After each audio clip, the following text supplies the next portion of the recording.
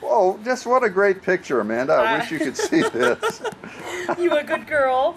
Aw. She is. Oh my goodness. This is Gypsy, y'all. And Gypsy is the true definition of a deserving rescue. She was brought in by a very nice lady. She was actually tied to a tree. And she had just had a recent litter of puppies. So she's not quite spayed yet. We had to let her milk dry up, and you know, everything will shrink up and dry up and she'll get her surgery. But she came in very, very fearful at first and just kind of confused, but as you can tell, she's quickly changed her ways. She is so happy to be here. Don't know much about her past, except for she's fairly young and she did have probably a few litters in her day, but she's done being a mom and now she's ready for a mom. Yeah. Yeah, she is. She is most deserving and loving and just very, very grateful. Very, very sweet and grateful. I think this is the best home that she might have ever had, and I know that we can do her one better. We can get her a forever home, huh? Well, now look at there. Look at how well she's doing.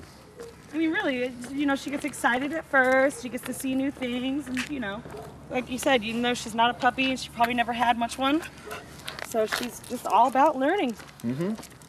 But she's doing fine. Oh yeah.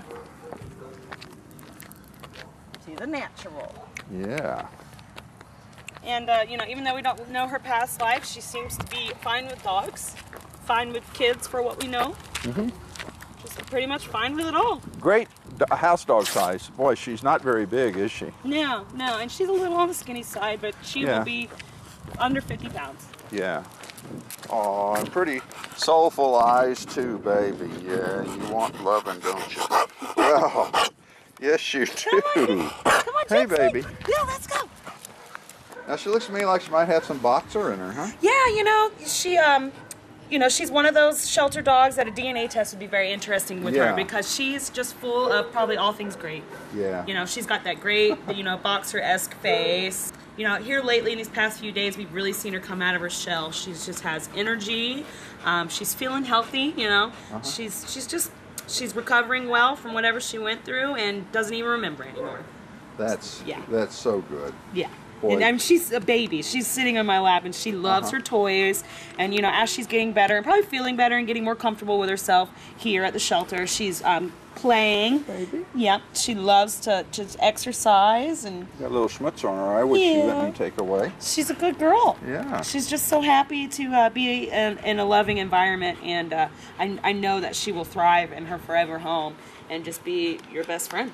You love dogs like this most of all that had a hard time. I mean, my goodness, tied to a tree.